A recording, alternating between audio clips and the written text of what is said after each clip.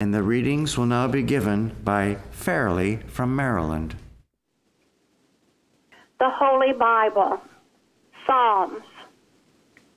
Bless the Lord, O my soul, and all that is within me. Bless his holy name. Bless the Lord, O my soul, and forget not all his benefits, who forgiveth all thine iniquities, who healeth all thy diseases. Genesis 37. Now Israel loved Joseph more than all his children, because he was the son of his old age, and he made him a coat of many colors. And when his brethren saw that their father loved him more than all his brethren, they hated him and could not speak peaceably unto him. And it came to pass, when Joseph was come unto his brethren, that they stripped Joseph out of his coat of many colors that was on him. And they took him and cast him into a pit. And the pit was empty, and there was no water in it. And Judah said unto his brethren, What profit is it if we slay our brother and conceal his blood? Let not our hand be upon him, for he is our brother and our flesh. And his brethren were content. Then there passed by Midianites merchantmen, and they drew and lifted up Joseph out of the pit and sold Joseph to the Ishmaelites for 20 pieces of silver. And they brought Joseph into Egypt. Genesis 50. And when Joseph's brethren saw that their father was dead, they said, Joseph will peradventure hate us, and will certainly requite us all the evil which we did unto him. And they sent a messenger unto Joseph, saying, Thy father did command before he died, saying, So shall ye say unto Joseph, Forgive, I pray thee now, the trespass of thy brethren and their sin, for they did unto thee evil. And now we pray thee, forgive the trespass of the servants of the God of thy father. And Joseph wept when they spake unto him.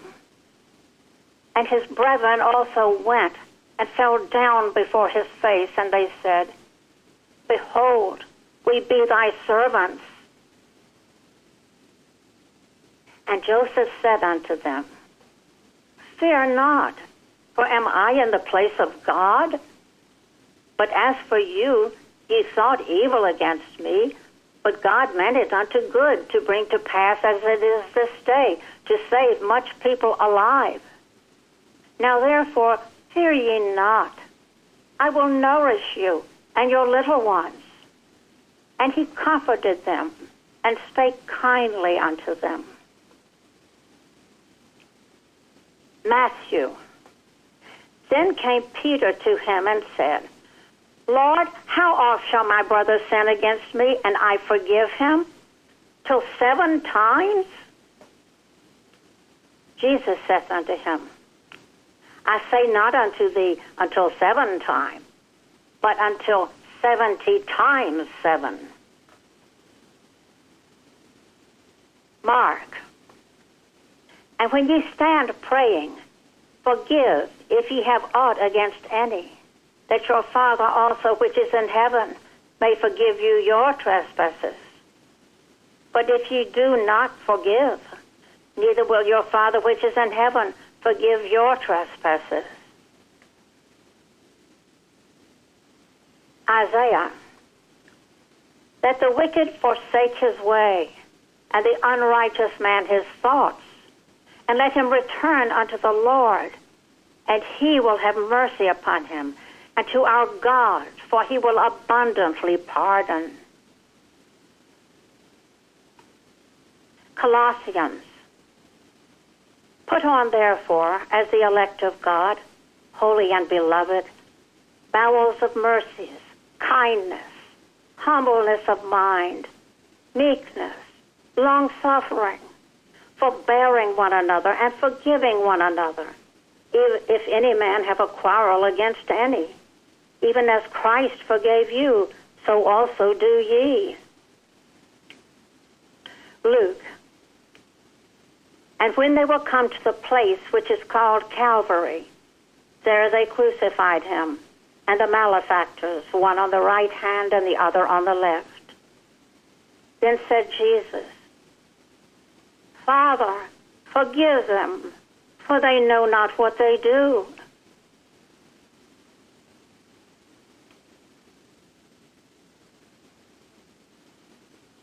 Correlative passages from Science and Health with Key to the Scriptures and prose works by Mary Baker Eddy.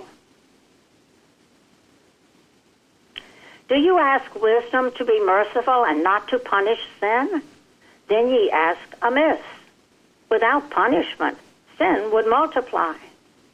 Jesus' prayer, forgive us our debts, specified also the terms of forgiveness.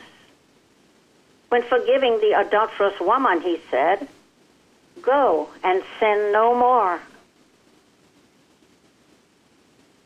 We acknowledge God's forgiveness of sin in the destruction of sin and the spiritual understanding that casts out evil as unreal.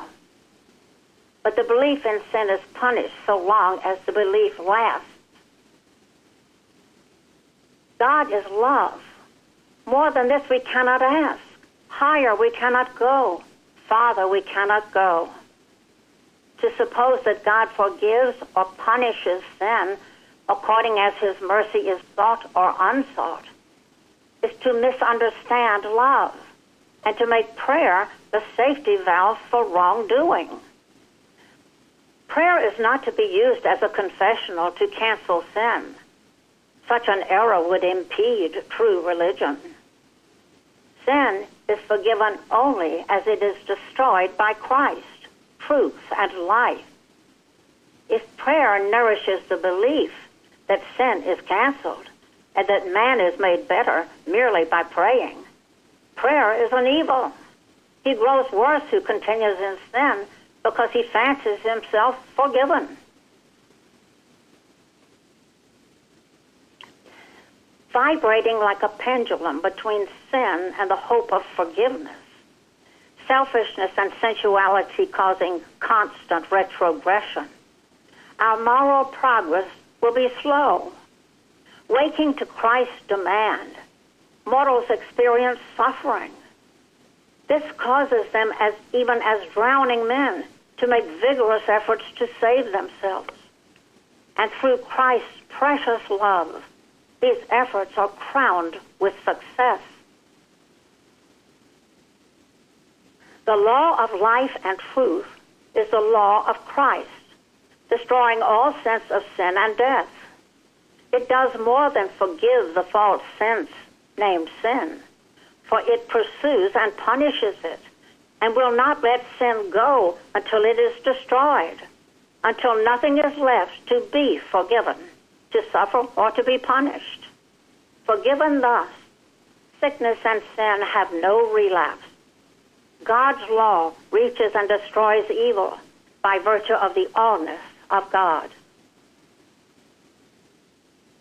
The destruction of sin is the divine method of pardon. Divine life destroys death. Truth destroys error. And love destroys hate. Being destroyed, sin needs no other form of forgiveness. Does not God's pardon, destroying any one sin, prophesy and involve the final destruction of all sin? If you have been badly wronged, forgive and forget. God will recompense this wrong and punish more severely than you could him who has striven to injure you. Never return evil for evil. And above all, do not fancy that you have been wronged when you have not been. My beloved brethren, if a member of the church is inclined to be uncharitable or to condemn his brother without cause, let him put his finger to his lips and forgive others as he would be forgiven. One's first lesson is to learn oneself. Having done this, one will naturally, through grace from God, forgive his brother and love his enemies. Divine love eventually causes mortals to turn away from the open sepulchres of sin and look no more into them as realities. It calls loudly on them to bury the dead out of sight, to forgive and forget whatever is unlike the risen, immortal love, and to shut out all opposite sins. Christ enjoins it upon man to help those who know not what he is doing in their behalf and therefore curse him, and joins taking them by the hand and leading them, if possible, to Christ by loving words and deeds. Charity thus serves as admonition and instruction and works out the purposes of love.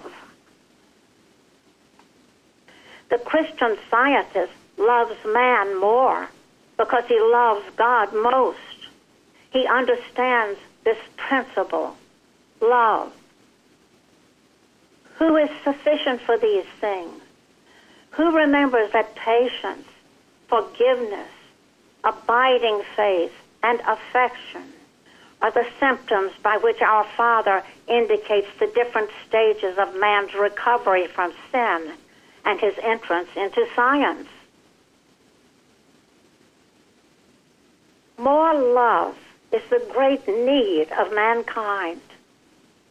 A pure affection, concentric, forgetting self, forgiving wrongs and forestalling them, should swell the lyre of human love. The last act of the tragedy on Calvary rent the veil of matter and unveiled love's great legacy to mortals, love forgiving its enemies. This grand act crowned and still crowns Christianity. It manumits mortals. It translates love. It gives to suffering inspiration, to patience experience, to experience hope, to hope faith, to faith understanding, and to understanding love triumphant.